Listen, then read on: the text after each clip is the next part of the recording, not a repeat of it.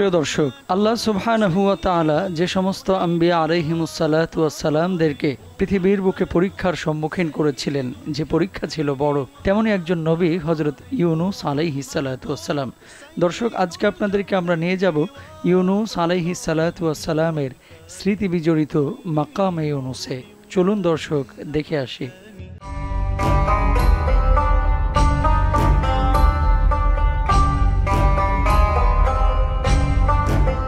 আসসালামু আলাইকুম ওয়া রাহমাতুল্লাহি ওয়া বারাকাতুহু। প্রিয় দর্শক, যে যেখান থেকেই দেখছেন সবাইকে আন্তরিক মোবারকবাদ জানিয়ে শুরু করছি পবিত্র মাহে রমাদান 2019 উপলক্ষে আরটিভির ভ্রমণ বিষয়ক ইসলামিক আয়োজন লেবাননের ইসলামিক স্থাপত্যের উপরে নির্মিত আরবি কাফেলা। প্রিয় দর্শক, আজকে আপনাদেরকে আমরা যে স্থানটিতে নিয়ে এসেছি, এখানে হযরত ইউনুস আলাইহিসসালাতু ওয়াসসালাম অবস্থান করেছিলেন। আপনাদেরকে হযরত ইউনুস আলাইহিসসালাতু ওয়াসসালামের অবস্থান করা জায়গা, এলাকা এবং তারিখ আপনাদের সামনে আজকে আমরা তুলে ধরব ইনশাআল্লাহ। চলুন দর্শক, শুরুতেই আমরা ইউনুস আলাইহিসসালাতু ওয়াসসালামের সেই মাকাম আপনাদেরকে দেখানোর চেষ্টা করছি, দেখে আসি।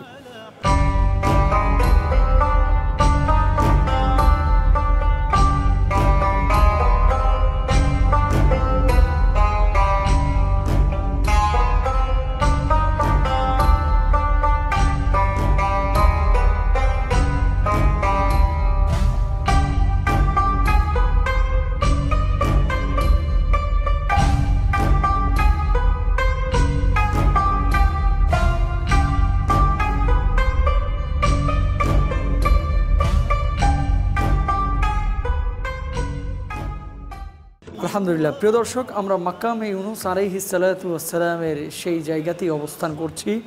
মাকামে ইউনুস সম্পর্কে এবং তারিখ সম্পর্কে জানবো শেখ সাদিকুর রহমান আল আজহারির কাছ থেকে।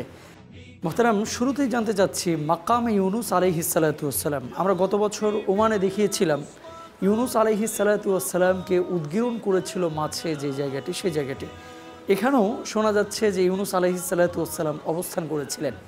বিষয়টিকে যদি আপনি বিশ্লেষণ করেন। এখন যে জায়গাটিতে দাঁড়িয়ে আছি এটাকে মাকামু নবী ইউনুস আলাইহিসসালাতু ওয়াসসালাম বলা হয়। মাকাম আর মাকবারার ভিতরে কি পার্থক্য রয়েছে? দুটি আরবি শব্দ। অনেক ক্ষেত্রে আমরা দেখি মাকামে ইউনুস আলাইহিসসালাতু ওয়াসসালাম এটা লেখা হয়, অথবা মাকামে মুসা আলাইহিসসালাতু ওয়াসসালাম মাকাম লেখা হয় আরবি শব্দে। মাকাম মানে অবস্থান করার জায়গা।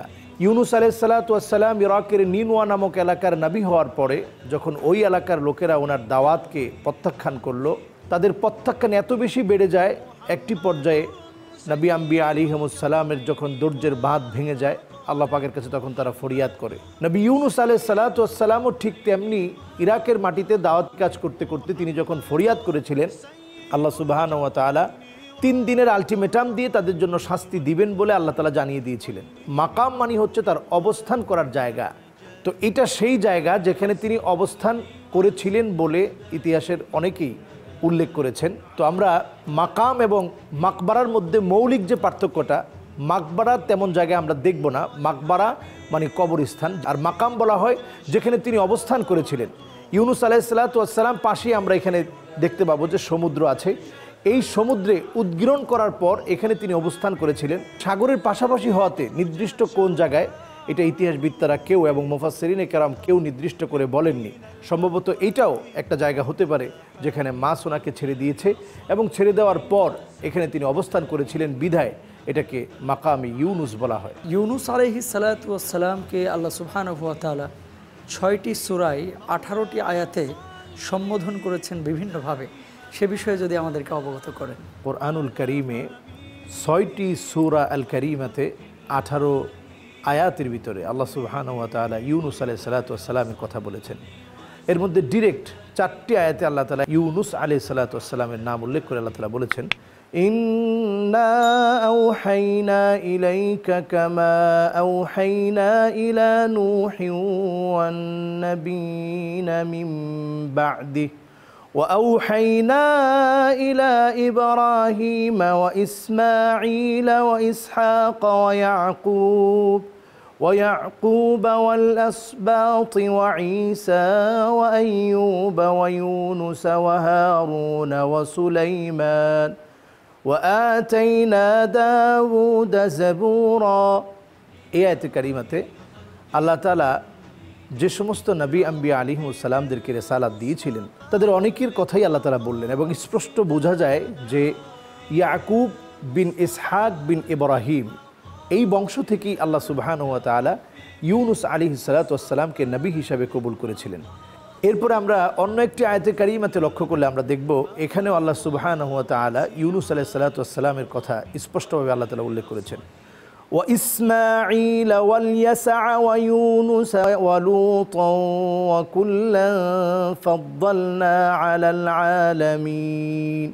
এখানেও আল্লাহ তাআলা ইউনুস আলাইহিস সালাতু ওয়াস সালামের কথা আল্লাহ সুবহানাহু ওয়া তাআলা পরিষ্কারভাবে উল্লেখ করেছেন।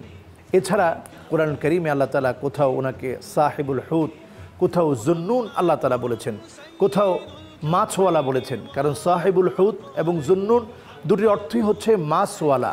কারণ এই নবী যিনি ইউনুস আলাইহিস সালাতু ওয়াস সালাম, ইউনুস বিন মাত্তা যিনাকে বলা হয়, এই নবীর সঙ্গে মাছের ঘটনাটি এমনভাবে ওতপ্রোতভাবে জড়িত ছিল।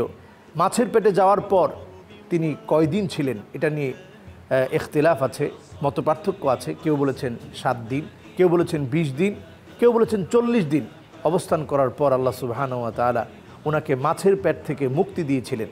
এই মাছের পেট থেকে মুক্তি দেওয়ার মাধ্যমে আল্লাহ সুবহানাহু ওয়া তাআলা ইউনুস আলাইহিস সালাতু ওয়াস সালামের এই পরীক্ষাকে জাতির জন্য আল্লাহ তাআলা শিক্ষা হিসেবে আল্লাহ রাব্বুল আলামিন আজও পর্যন্ত কোরআনুল কারীমের ভিতরে আয়াতগুলো নাজিল করে মুমিনদের ঈমান যেন তাজা হয়, নবী আম্বিয়া আলাইহিমুসসালামদের পরীক্ষা থেকে উত্তীর্ণ হওয়া এবং আল্লাহ পাকের আযাবে নিপতিত হওয়া, আবার আযাব থেকে আল্লাহ তাআলা কীভাবে মাফ করে দিলেন, সে বিষয়গুলো যখনই একজন ঈমানদার মুমিন পড়বে, বুঝবে, তাদের ঈমানটা বেড়ে যাবে।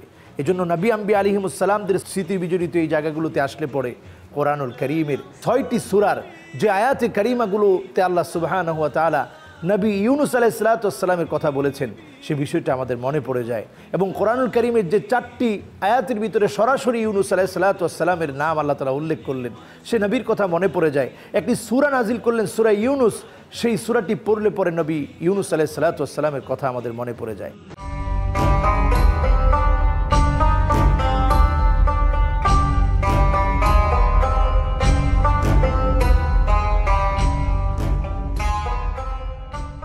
প্রিয় দর্শক, আপনারা দেখছেন আরটিভির ভ্রমণ বিষয়ক ইসলামিক আয়োজন আরবি কাফেলা। চলে যাচ্ছি আমরা মুহতারাম শেখ সাদিকুর রহমান আল আজহারির কাছে।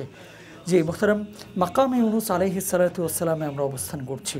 ইউনুস আলাইহিস সালাতু ওয়াস সালামকে আল্লাহ সুবহানাহু ওয়া তাআলা যে পরীক্ষা করেছেন, সেই পরীক্ষা কেন করলেন এবং তার পরিণতি, দাওয়াতের পদ্ধতি নিয়ে আমাদেরকে যদি জানান। আল্লাহ সুবহানাহু ওয়া তাআলা নবী আম্বিয়া আলাইহিমুসসালামদেরকে নানাভাবে পরীক্ষা নিয়েছিলেন। হযরতে ইউনুস আলাইহিস সালাতু ওয়াস সালাম এমন একজন নবী, কোরআনুল কারীমে বহুবার আল্লাহ তাআলা উল্লেখ করেছেন। ওনার যে পরীক্ষার যে আয়াতগুলো, সেই আয়াতগুলোর মধ্যে আল্লাহ তাআলা স্পষ্ট এইভাবে উল্লেখ করছেন, وَذَا النُّونِ إِذ ذَهَبَ مُغَاضِبًا فَظَنَّ أَن لَّن نَّقْدِرَ عَلَيْهِ فَنَادَىٰ فِي الظُّلُمَاتِ أَن لَّا إِلَٰهَ إِلَّا أَنتَ سُبْحَانَكَ إِنِّي كُنتُ مِنَ الظَّالِمِينَ। যখন তিনি মাছের পেটে চলে গেলেন, কিভাবে তিনি মাছের পেটে গেলেন?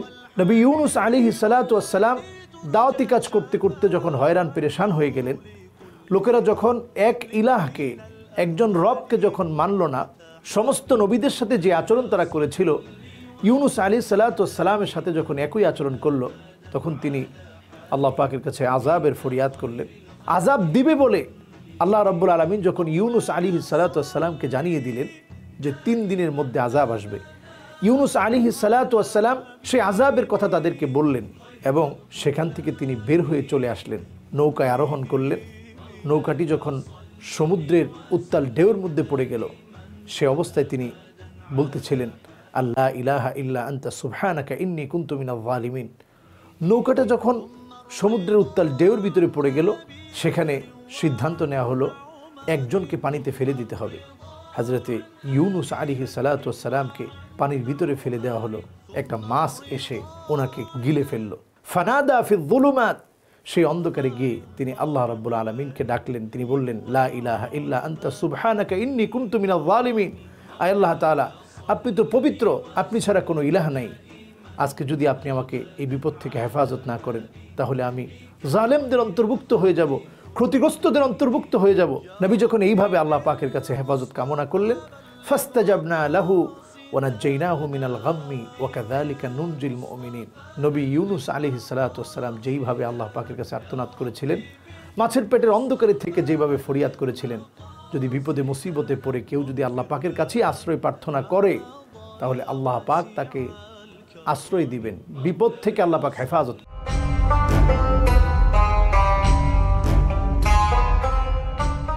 দর্শক, আমরা দেখতে পাচ্ছি এখানে একটি কূপ আছে, যেটাকে আরবিতে বির বলা হয়। এটা ইউনুস আলাইহিস সালাতু ওয়াস সালাম আল্লাহ রাব্বুল আলামিনের কুদরতে যখন ওনাকে মাছের পেট থেকে হেফাজত করেছিলেন, হযরতে ঈসা আলাইহিস সালাতু ওয়াস সালামের জন্মের 5000 বছর আগের এই কূপ, যেটা থেকে হযরতে ইউনুস আলাইহিস সালাতু ওয়াস সালাম পানি পান করেছিলেন, এটা আজও পর্যন্ত সংরক্ষিত আছে। নবী ইউনুস আলাইহিস সালাতু ওয়াস সালাম এই সেই এলাকাগুলোতে তিনি এসে বসবাস করেছেন, এবং এইখানে আসার পর যেহেতু তিনি সাকিম ছিলেন, অসুস্থ ছিলেন, কোরআন কারীমে তার বর্ণনা এসেছে এক ডগা বিশিষ্ট একটি গাছের নিচে তিনি আশ্রয় পেলেন, এবং সেখান থেকে আল্লাহ তাআলা তাকে সুস্থ করে তুললেন। প্রিয় দর্শক, আপনারা দেখছিলেন আরটিভির ভ্রমণ বিষয়ক ইসলামিক আয়োজন আরবি কাফেলা। আজকে অনুষ্ঠানের একেবারেই শেষ প্রান্তে আমরা চলে এসেছি।